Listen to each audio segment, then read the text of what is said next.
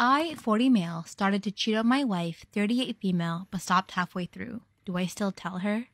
My wife and I have had a great relationship. I can't say I have any real complaints. We have been together for 5 years, married for 2 of those, and up until now, I would have said I would never stray. You're not making your case for you strong, buddy. I was away for work last week, and while I was in the hotel, a young woman, 21 female, sat next to me and began to flirt with me. Can I just say something about being on business trips, okay? I've been on a few in my life. I have to admit, it was a real ego boost to be flirted by someone so young. I started to get that middle-aged dad bod and have been feeling like I'm losing my looks a bit. After a bit of talking, the woman invited herself back up to my hotel room, especially by a very young woman. See, the keyword young. I was slightly drunk, and I figured I'll probably never get the opportunity to sleep with a 21-year-old again. Disgusting! You're 40! Ew! But the thrill wore off very quickly as I realized that I wasn't enjoying myself. This girl was not good in bed. She basically just laid there and starfished. Sometimes she would pull herself into what she thought was a sexy pose, but that was it. She didn't seem interested in me at all. I might as well have been a human dildo because she seemed more interested in herself and how sexy she thought she was. Sleeping with my wife has always been amazing. When I'm with my wife, she's all over me, talking to me and telling me how hot I am, grabbing me, touching me, getting on top, and so on. I feel like the hottest guy in the world when I'm in bed with my wife. With this girl, I felt like I could just leave the room and she might not even notice, let alone care. She seemed like she just wanted the ego boost of a guy finding her attractive. I couldn't stay aroused and I stopped about 10 minutes into it and asked her to leave, which she did. I just took a shower and then called my wife to hear her voice. Now I'm back home and so far I haven't told my wife about any of it. There's a guilty part of me that says I should because she deserves to know, but another part of me says, why should I torpedo our happy marriage and cause her pain for something that I didn't even enjoy and will never do again? All it did was prove to me that I want my wife more than anyone else. I want to do the right thing, but I genuinely don't know what the right thing to do is here. I know that I will never ever stray again. Should I tell her or keep it to myself? I'd never been to Prague, and the trip was last minute, so I had little time to prepare. My travel partner had dumped me in another country, and I was determined to make the best out of my trip by visiting a place I'd never been. Upon arrival at the train station, I visited the accommodation office and asked for a hostel not far from the center. In my early 20s, winging it was part of the fun. These days, I'm far less adventurous. The hostel they sent me to was a sprawling, crumbling, slate gray Art Deco building. The inside was probably beautiful at one time, but by the time I checked in, it was full of shabby, mismatched furniture and cheap stained carpet. Most of the light fixtures were broken, leaving everything but the lobby dark and gloomy. It smelled of standing water and dust. I found my room, a double, for $12 per night and made note of the fact that I had a roommate. She wasn't there, but on her side of the room, there was a suitcase, dress neatly folded across the back of the plastic chair, a scattering of makeup containers on the beat-up desk, and a stack of German fashion magazines on the bed. I spent the afternoon exploring Old Town Square. I purchased some Czech crystal for my mom and painted eggs from a street vendor for myself. I also made reservations for a sunset dinner cruise for one. Oh, nice. I know, ideal. Wow. At around 6 p.m., I returned to my room to shower, change clothes, and unload my purchases. When I left my room about an hour later, there was no indication that my roommate had returned at any point during the day. After the cruise, I stopped at a tiny bar and had a glass of wine. I heard horror stories about the dangers of Prague, but I felt no more trepidation than I did in any other large city. Sure, the cobblestone streets, backlit Gothic architecture, and winding alleys made me think of Jack the Ripper and Dracula, but in a good way. In a good way. I don't know how. What? It was nearly midnight when I returned to my hostel, so I was surprised to find that my roommate still hadn't returned. This wasn't uncommon though. Backpackers are a fickle lot. She could have gone on a short overnight trip and just left her stuff behind, hooked up with a guy or girl, and was holed up at their place. So I was surprised, but not concerned. I took another shower before bed and was surprised to find that things in the room had changed upon my return. Her bed was neatly turned down, the magazines had moved to the nightstand, and the dress was gone. The strangest thing, though, was the addition of a pink silky nightgown spread across my bed. Maybe she thought she still had the room to herself? I didn't see how. My shopping bags, clothes, and toiletries were in plain view. I gently moved the nightgown over to her bed and then settled in for the night, as I wrote in my journal. I assumed she was in the shower or somewhere nearby, so I expected her to return shortly. After about an hour, though, her side was still empty. I needed to use the restroom before I went to sleep, so I made one last trip down the hall. The building was unusually quiet. There weren't the regular sounds of chatty backpackers, the clinking of glasses, or music that would normally leak through the walls. There was ... Nothing. I found myself practically tiptoeing back. My room was near the end of the hall, and I couldn't shake the feeling that the corridor was darker than before. The few working lights were blinking, and it reminded me of a fun house. A tightness began to fill my stomach, and I subconsciously quickened my steps. There wasn't a soul behind me, yet I kept glancing over my back shoulder, convinced I'd see someone gaining momentum upon me. Oh my God, I don't like this. I was floored with relief as I flung open my door, but it didn't last long. Everything was exactly as I left it, except for the silky nightgown, which was now back on my bed. Sleep came in fits and starts. I left the lamp on for a while, still convinced my roommate would be right back, but the shadows it cast made the room even spookier. It was too dark with the light off. I'd finally slipped into a deep sleep when I suddenly heard the door open. A man stood in the darkened doorway, the hall light behind him showing just enough for me to see his contorted face. Quote, "I didn't mean to," he sobbed. "You have to help me." Oh my God. Too confused and disoriented to be scared, I sat up, scrubbed my eyes, and reached for the lamp switch. But once the room was lit, I saw that the door was closed. There was no man. I quickly bound off the bed and went for the door. It was locked. Nobody could have entered without a key. And the hallway, empty. I passed the rest of the night fully clothed, sitting up in bed and with the light on. Yeah. Though I'd paid for 2 more nights, at 7 a.m. I gathered all of my stuff and went down to the reception desk to check out. "By the way," I said to the 20-something receptionist, "my roommate never returned. I'm a little concerned." She picked up the room key, looked at it hard, frowned, and then glanced at her computer. Quote, "What room were you in again?" When I repeated it to her, she looked back at her screen. Quote, "Ma'am, that room's been empty for 3 weeks, and it's been cleaned since then. We only have 6 people in the whole building. The hostel has since been renovated and is now a luxury hotel." The end. Found out, I've been dating my father for almost 4 months. So I've never met my dad. He ran off when my mom found out. She was pregnant with me. My brother was only 8 months old at the time, so he also has no memory of him. There are no pictures of him anywhere, and my mom hates talking about him. All I know is that he was emotionally abusive to her, and a real asshole. I, 25 meters, have a thing for older men. Call it daddy issues or a fetish or whatever you want, but I pretty much only date or sleep with men 40 and up. My family doesn't know this, or that I'm gay for that matter. It wouldn't be an issue, they just never ask. We don't really share personal things like that. About 6 months ago I met David, fake name, at a club. We hit it off great. He's in great shape for his age, supposedly 43, although that's a lie. He's actually 47 as I've found out. Really attractive, charming, etc. He left for a 2-week work trip a few days after we met, but we kept messaging each other, and I really liked him, which is rare for me. We went on a date after he came back, and have pretty much been dating ever since. He has a lot of money, and I'm kind of his sugar baby, but that's not the reason I was attracted to him. Definitely A+ though. I didn't tell anyone. We were dating except for 2 of my best friends. He also never met any of my friends or family, and I never met his. This changed last night. We were at a restaurant, when out of the corner of my eye I spotted my mom. I don't live at home and we only usually text if we need something, so I didn't know she'd be there, and TBH I still don't know why she was. She hates going out and thinks it's a waste of money. She had not seen us yet, but David noticed me looking at her. I'll forever remember the way his face changed when he saw her. His expression went from his casual, charming smile he always had to this blank, panicked look. I obviously noticed, and got a really bad feeling, so I asked him what's wrong, and he just got up and excused himself. I kept asking him where he was going, and grabbed him so he couldn't just leave. At this point, I was really confused and suspicious, but I would have never guessed what would happen next. I don't think anything could ever prepare me for it.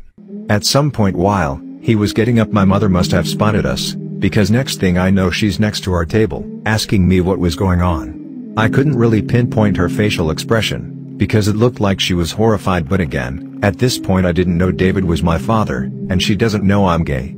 David is visibly uncomfortable, and looks like he wants to die. He was literally sweating. I assume this was because he didn't want my mother to know I was dating someone of his age. I was about to try to explain what was going on to my mom when she said, "Why would you go behind my back like this?" I was so confused, because again, I didn't know he was my dad, so like what was she going on about? She probably assumed I had looked for and met up my father without talking to her about it, despite her telling us how badly he treated her. To me, however, it seemed like she was acting crazy for no reason. I kind of took it personally, and thought she was trying to tell me who to date, and what to do, so I casually told her that I was just on a date with my boyfriend, and I tried to grab David's hand, but he just jumped up and ran away. He literally bolted like a fucking Olympic runner. I cannot get the fucking image out of my head of him jumping between waiters to get away. Everyone was staring at us by this point. It was so embarrassing, and I was mortified. My mom looked like she was frozen in place. I was more confused than ever. I had no idea what was happening. I had assumed she had asked me that because she didn't want me to be gay, which made no sense. She is very open and liberal, or date older men, which made a bit more sense but was still none of her business. But her expression just made my skin crawl. It's like I could feel the horror she must have been experiencing. She just told me to get up and come with her. I was still confused, but something in her body language told me to just do as I was told. I quickly paid for our drinks and appetizers. Thank God the main course hadn't been served yet. BC damn was that shit expensive. My mom excused herself to her friends, and once we were in her car outside, we just sat there in silence for what felt like at least 10 minutes. I didn't really dare to say anything. I was still processing that my boyfriend just fucking ran away from me and my mother. I had also tried to text him, but he wasn't responding. Shocker, I know. When my mom spoke, it sounded like she had been shot. She sounded so wounded, I think it might haunt me forever.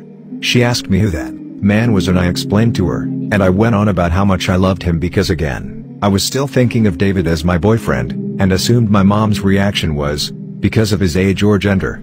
I cannot believe that. I went on about how much I romantically loved my dad right to my mother's face. It makes me want to puke. Long story short, she told me he was my father and that she instantly recognized him. That talk was the most traumatic experience of my life. We both started crying at some point, and just wept for a while in the car. I was howling. It was fucking primal. I'm not usually emotional, or prone to crying, so it was really shocking to me just how much pain a person can feel. Most of it is just a blur now, especially compared to how clearly I remember every awful moment of the evening up to this. We drove home. I slept in my old bedroom. We haven't talked about it since, but my brother is also staying at our place still. He's a med student, never moved out BC of housing costs, and he knows something's up. Tried talking to me about it, and I just broke down again. How do I ever tell anyone about this? The worst part is I think, despite all of this, I still love David. Just writing that makes me want to throw up. I cannot believe this is reality. Like, how fucked is all of this? Why did this happen to me? I don't even think I could tell my therapist about this. I tried messaging David, but I just don't know what to say. The last message I sent him literally just says, "Please call me, I love you," sent right after he ran away. Like, what the fuck? What the actual fucking fuck? Like, how do I come back from this? How do I ever look my mom in the eye again? I haven't left my room yet, and I'm in tears again while writing this. I can't even remember the last time I cried before yesterday, and now I've been doing it non-stop. If anyone has any advice, as if, who the fuck else would ever accidentally do this, besides stupid me, it would be highly appreciated. Also feel free to make dark jokes about this, it's my coping mechanism. I also did not proofread this, as I don't think I can bring myself to read it again. Haunted real-life stories from Auntie C. I love me some paranormal investigation, I do. And I am one of the extremely lucky few who can say that I've gotten to spend the entire night in the Goldfield Hotel, the most haunted place in Nevada and probably one of the most haunted places in the world. Ouch. Oh, I forgot, trigger warning. If you're watching this at midnight or 3 or 3:33 in the morning, shut it down. Watch it in the morning over coffee during the safety of the day. Yeah, you have been warned, because this shit's scary, yo. The Goldfield Hotel is notorious for having multiple portals to hell and D-word activity. If you're new to my page and don't know what D-word means, it rhymes with semen and lives down there and starts with a D. But when we left the next morning, we did not leave alone. In fact, almost immediately after getting home, things started getting weird. And when I say weird, I mean scary AF. As a medium, I could tell almost immediately that we had brought home multiple spirits, but that was the least of our worries. We unfortunately had some D-words tag along too, all of which began wreaking immediate havoc in our home and on our family. A woman, a man named George, and 2 young children, along, like I said, with the D-words. George did not play nice, and the woman was obsessed with my husband, and the D-words started affecting him and working through him as well. So let's get to it. I'll share as much as I can in this video, but I'll have to make a couple of other videos explaining the other stories. I've never been able to figure out what my spirit animal is, and that will tie in later. I'll explain. I will share the 3 experiences that all tie together. One night I was awoken from my sleep to the sound of my husband screaming. It sounded like this. I shot right up out of bed. But shooting up out of bed, that's all I did. I just sat there. I didn't try to wake him. I didn't try to do anything. I just sat there staring at him when he continued to scream, Guys, I did nothing. After saying this a few more times, Mike shot up out of bed, gasping for air in total panic, all while I just sat there and looked. I have medical knowledge, and the entire time I thought he was having a stroke, but I did nothing. I felt like the worst wife in the world. As he shot up out of bed, I could see pure terror on his face. And there I sat, so ashamed that I had literally done nothing for my husband. And although he was asleep, he knew. And he said, "Why didn't you do anything?" I was so ashamed. Once he gathered himself, he began telling me about this nightmare. He said he thought that I had crawled into bed next to him like I always do, and he went to spoon me. But that seconds later, he realized whatever it was he was spooning was not me. He said it was like a skeleton. It was so small. When he looked down to see what it was, he saw a creature. He called it a zombie, but I know it was a D word. And it was laying in his arms going, trying to get to him. So that's when he began screaming, "Turn on the fucking light!" That's what he was trying to say. He said he finally reached over this creature in order to turn on the lamp. And when he did, it screamed and fled under the bed. Mike explained at that point it sounded like some sort of a dog was under the bed and began shredding it and tearing it to pieces. Again, guys, disclaimer, if you're watching this at midnight, 3:33 in the morning, shut it down. Watch it in the safety of the day. So as I sat up in my bed while Mike screamed, "Turn on the fucking light!" in his sleep, I did nothing. You guys, when I say the guilt of this, it consumed me. I felt like the worst wife in the world. I did nothing. So in Mike's dream, he had some sort of a thing crawl into bed next to him and he assumed it was me. He went to spoon it, as that's how we sleep, and it only took him seconds to realize it was not me. He said it felt like a damn skeleton. When he looked down, he saw the most disgustingly horrific creature laying there, just far enough out of reach for him to be safe, but it was coming for him. And I hate this look that I have to make, but this is what it was doing. He said it had black saliva and was just ferocious. He was screaming at me, "Turn on the fucking light!" But in his dream, all he could get out was, "Turn on the fucking light!" And like I explained, I shot up out of bed, but I did nothing. I just sat there. I just looked at him. I didn't try to wake him. I didn't do anything. I was a medical assistant at that time for a surgeon. I thought he was having a stroke, and I did nothing. Anyways, because I didn't do anything after he screamed multiple times, he decided the only way to get rid of this thing or save himself was to turn on the light himself. He had to physically reach over this creature that was trying to attack him to turn on our lamp. But the second he turned on the light, he said that creature just screamed and slithered under our bed. And he said instantly he heard something under the bed that sounded like a very large dog attack this creature and ripping it to shreds. He could hear it screaming and writhing in pain, and the dog growling and tearing it apart. This dream really shook Mike, and it really upset me. It put a lot of massive guilt on me for not doing a thing for my husband. I have a very tight-knit circle of friends who are exactly like me. Psychics, gifted, and we check in on one another in situations where we think one of the other person's being attacked by a D-word. I got 4 phone calls that morning from that circle of friends saying, "Colette, you are under a D-word attack." One of my more gifted friends called and said, "Holy shit, sis, this is bad." She said, "Mike had a dream last night, didn't he? And we don't tell each other anything. We let each other go with no details to figure it out." I said, "Yeah, he did." She described the dream, the creature, and even my guilt. I started crying. I said, "Sis, I'm the worst wife in the world. I did nothing." Now, remember in part 1 when I said I've never been able to figure out my spirit animal? Well, I found out that day. Now, remember, I haven't told my friend a detail at all about my husband's dream. She said, "Sis, you feel guilty. You feel like you did nothing for your husband." She said, when in fact, you did everything. Confused, I asked her, "Sis, what do you mean?" She said, "The reason you didn't move on the bed was you weren't there, and you saved your husband. That creature that was under the bed, the dog, that wolf, it was you. You were what shredded that D word under the bed." And in that moment, it all made sense. I got pregnant at 16, my parents disowned me and tried taking custody of my daughter. After 10 years my father was diagnosed with terminal cancer and both want to reconnect with me and get to know their grandchild. I need help on how to handle this. At 16 I slept with my good friend Jared. The condom broke and my daughter was created. My parents, who were great until this point, didn't like that and wanted me to get an abortion. I couldn't bring it over myself to. I wanted to keep the baby. Of course my parents told me to pack my stuff and leave the house and their lives. So I did. I went to my friend's house and his parents took me in. They weren't thrilled but they said that we all had to help as a new family member was in the making. In that time my friend and I started to develop feelings for each other. I had my daughter and about 2 months later Jared's brother came back into their lives. He was a recovering heroin addict. As we had the baby, my mother-in-law told him he could not stay with us. Eventually they let him stay more and more, and he was spending nights until he had a relapse and stole a bunch of stuff. My parents got wind of that. They dug up a bunch of stuff and found out that my mill also fought addiction after an accident she had 15 years ago left her addicted to pain meds. So they called CPS on us and a whole ass investigation was opened. It was a dark time. I thought they were going to take my baby. In the end they didn't find anything substantial. But them calling CPS on me transformed into a tradition over the years. As it was a small town, every mistake I made got back to my parents. I was half an hour late to pick up due to my job. CPS charges because neglect. I was out after 10 p.m. with my toddler. This happened twice because we went to family gatherings. CPS. Christmas, loads of people stayed at Jared's house because it was a big family.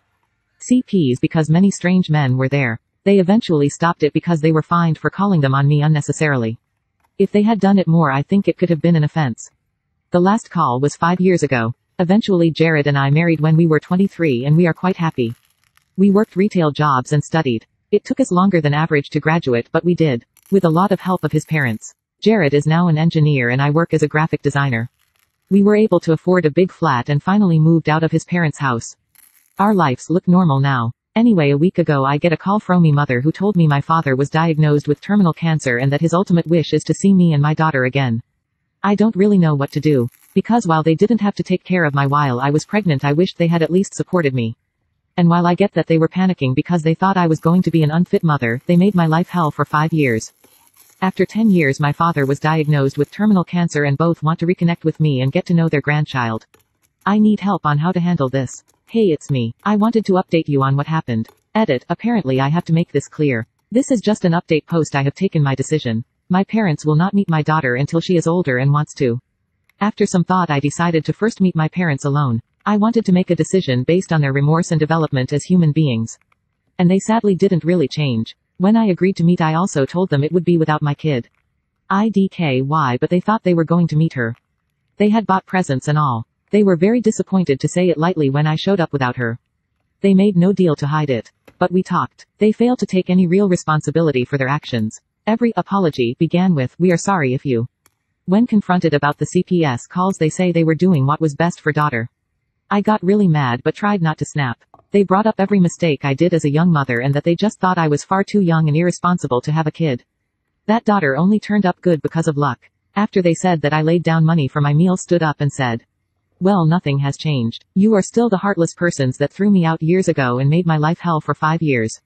You will never meet her. She is happy and she has loving grandparents." They started to freak out, saying that I couldn't withhold their grandchild from them.